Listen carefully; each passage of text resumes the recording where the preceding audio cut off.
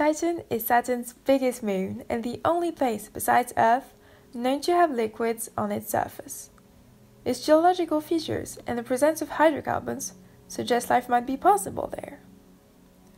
Organized by the startup AREX, Project Polaris is an international collaboration that simulates a small international space agency with all its technical and logistical dependencies.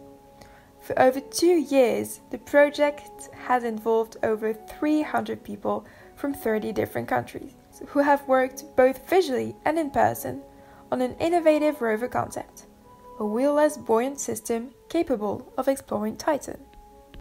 A reactor can be used to thermally decompose the methane in the atmosphere and produce hydrogen gas that will feed the balloon and thrusters and allows the rover's altitude control. As the rover rides the wind currents near the equator, it will gain insight on Titan's aeolian processes, fluvial features, and atmospheric properties. This summer, in just 21 business days, the team assembled a prototype adapted to Earth conditions at the Costa Rica Institute of Technology, called the Earth Star Rover, or ESR. Polaris is more than just engineering. Polaris' ultimate goal is to contribute to the globalization of space. But how did we manage to accomplish all of this work? From the 17th of June to the 20th of July, Polarians joined the San Carlos campus of the Costa Rica Institute of Technology, ITCR, with one objective: to design and build a basic prototype of the ESR with the intention of testing it during the camp. For the structure, a truncated octahedron was chosen as the main shape of the rover because of its ease of manufacture, lightweight, and favorable aerodynamics. The structure is about 1 meter wide and 60 centimeters tall. Its frame is made out of black iron and 8 panels were laser cut in acrylic. The interior of the rover is accessible through a hinged panel door.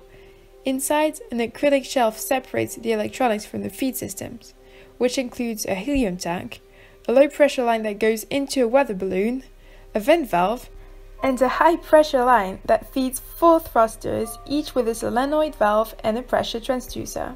Due to safety concerns, it was decided to replace the theoretical chemical hydrogen unit with a helium tank that supplies the balloon and thrusters.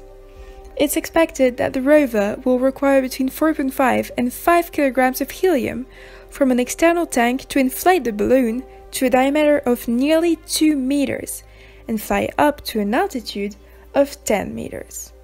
By using the low pressure line, the balloon can be further inflated or deflated as needed. The 4 cooled gas thrusters were theoretically designed to allow the rover to rotate and experimentally tested with air in a test bench. The team 3D printed and tested over 40 different designs until supersonic flow was achieved and optimized. The latest iterations can achieve peak thrust levels of 4 newtons and have a nominal thrust of about 3 newtons when operated with air at a 70 psig. They will soon be tried out with helium in our test bench. These thrusters are expected to reach at least 7 newtons. For the electronics of the ESR, a barometer, an inertial measurement unit, and a humidity sensor were chosen.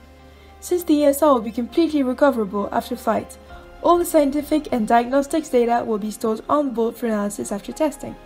Also, the ESR will function autonomously, although the communications module should make it possible to manually take control of it if needed.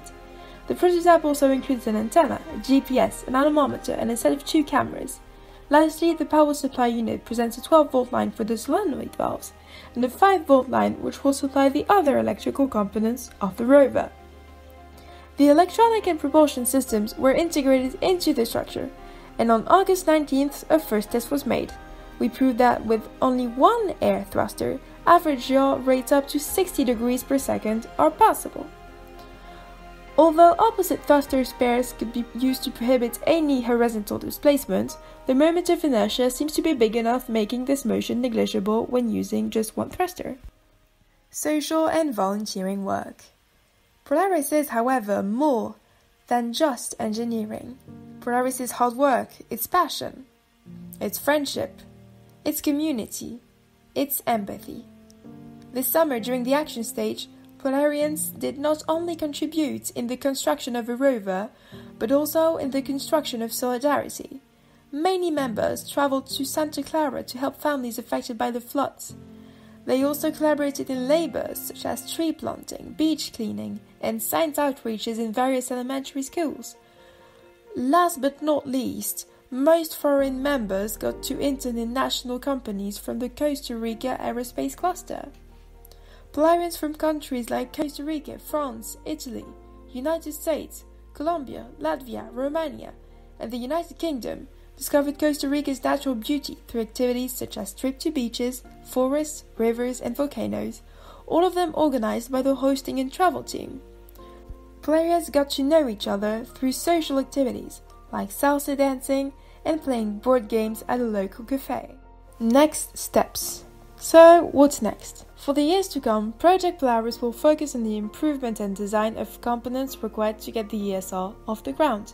As new members, mentors, and partners from all around the world join, the ESR will approach even more the theoretical design for Titan.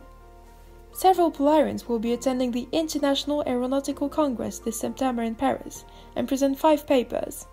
There will also be one presentation at La Maison de l'Amérique Latine in Paris, and another at the Business Trade Mission in Costa Rica. Crowdfunding. If you wish to contribute to our project, you can do it the following way. First, you can follow our activity on our webpage and social media, where you will get regular news about the program. By following us, you increase our visibility and give a larger reach to the project. Also, you can back our crowdfunding campaign over in GoGetFunding and enjoy the multiple digital rewards we have for our donors.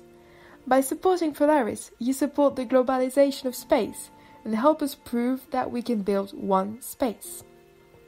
Por un espacio, pour un espace, for one space, we are Project Polaris.